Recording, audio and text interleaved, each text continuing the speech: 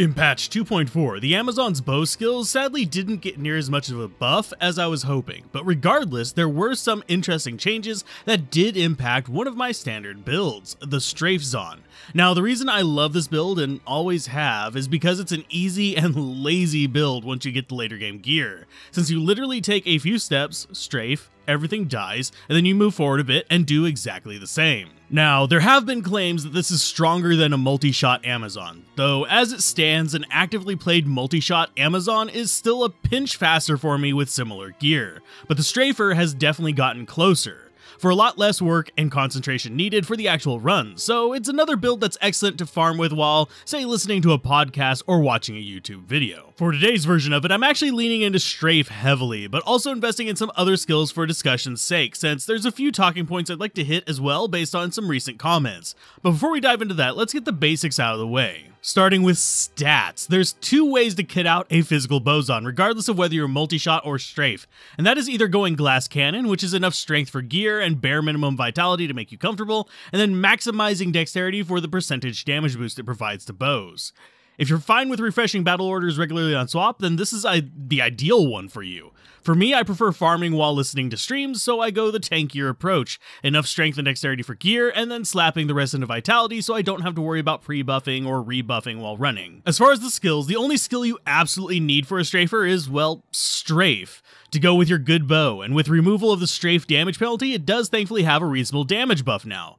But of course, you also have plenty of points to spend elsewhere, of which there's basically the option of three types of paths. You have the hybrid Strafezon, which uses javelins and strafe, as far as strafe with a bow, javelins with javelins.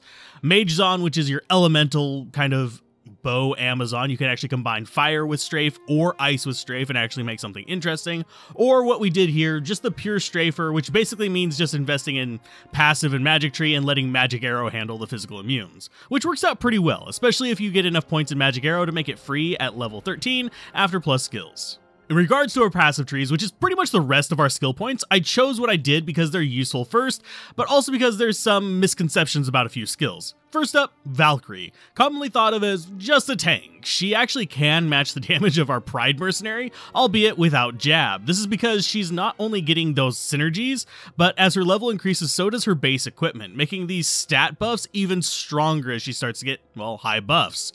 Her equipment pool maxes out at all elite rares at level 27. At level 26, she just happens to have a magic circlet instead of a rare tiara. That's the only difference. The other thing not commonly known about the Valkyrie is that there's more to the decoy synergy than meets the eye. While it only lists plus 20% life per level, there's actually also a resistance synergy hidden there as well. Basically of about 2% per hard point in addition to the hidden 2% per level of the Valkyrie itself. That means with 20 points in decoy, we add 40% resist all to our Valkyrie, and with a level 26 Valkyrie giving her 52% resist all, we sit at 92%. But there is a cap. She will sit at 85%, so you could save points in decoy for elsewhere if you have enough plus skills.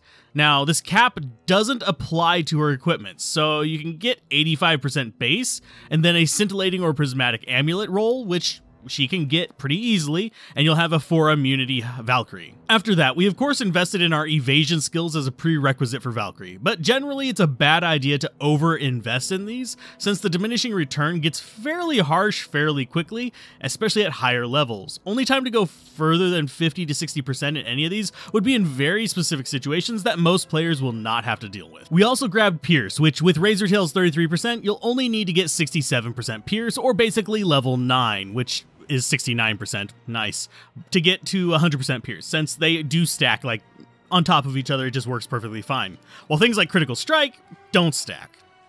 Instead, they're mutually exclusive with Deadly Strike, meaning if one triggers, the other does not. I personally like getting this to at least 50%, Critical Strike that is, higher if I feel like focusing it. Since we're doing the lazy strafer, I'm more concerned about hitting for knockback reasons, but this is an important skill if you're going for maximizing damage. Even for stuff like Magic Arrow, Fire Arrow, or Cold Arrow, since Critical Strike applies before the magic arrows convert their damage element, meaning it does help it to an extent. In terms of helping us hit, we have two skills. I'm going to hammer home Inner Sight a few more times in these videos since there's a lot of misconceptions about it. Basically, it's a flat defense reduction that works against any enemy that it can be hit. At level 26, this means you are dropping most things to 0 defense, even with exceptions like Bale being dropped to about half their normal defense. The other thing helping us hit is Penetrate. This applies to both yourself and your Valkyrie. So if you're going Valkyrie heavy, it can be a bit bigger benefit to actually go for this instead of Inner Sight. Just don't use this with a Blessed Aim Mercenary or Blessed Aim Paladin, or you'll just be wasting the points invested, unless they patched it when I wasn't looking. As far as the equipment we use with this, there are a few options, but my favorite weapon for it is still Faith, since it has decent damage, fanaticism, resist, and ignore target defense. Though it is worth noting, ignore target defense does not work against uniques, bosses, or champions, so you still want a bit of that attack rating or to use Inner Sight.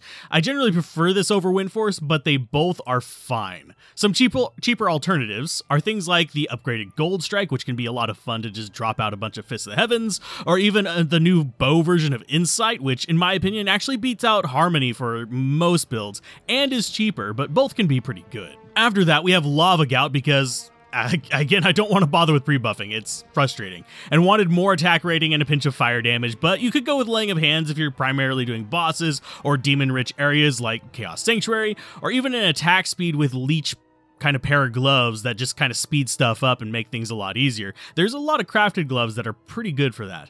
Ring-wise, we go with a standard dual leech ring. You can see me transfer everywhere because we do need life and mana leech for this, as well as Raven Frost for Cannot Be Frozen, dex, and attack rating. You can mix things up, use different jewelry for different things. If you get mana leech on your gloves, you don't need mana leech on your ring.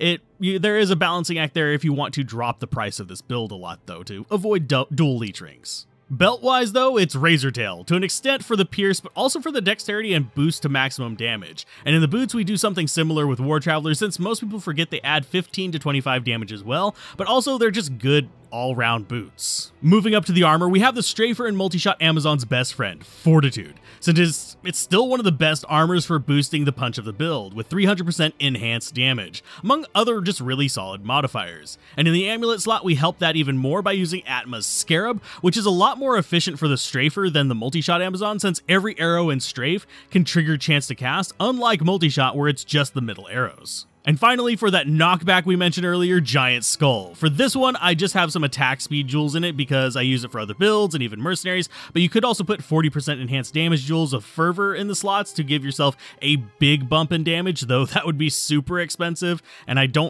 they're not super common. You're not going to find those in single player. Main reason I prefer this over various jeweler helm options is due to the knockback and crushing blow chances on it, but they're both viable options. In terms of mercenary, we went the standard Act 2 Might mercenary with Pride to maximize damage, with Fortitude and Vampire's Gaze for survivability and damage output. An alternative to Pride would be a Reaper's Toll mercenary, though you would want to swap out your Atmas for a High Lord's Amulet if you go that route, since Decrepify and Amplify damage would keep overriding each other. Overall, I love playing a few versions of the Strafer just as relaxing builds that I can just sit and shoot, move, repeat, without anything really being a threat. Obviously, at lower end gear, you have to be a bit more engaged since you can't just mow everything down, but with a bit of knockback and reasonable damage, this can be the right click to win build, or in how I play it, shift plus left click to win.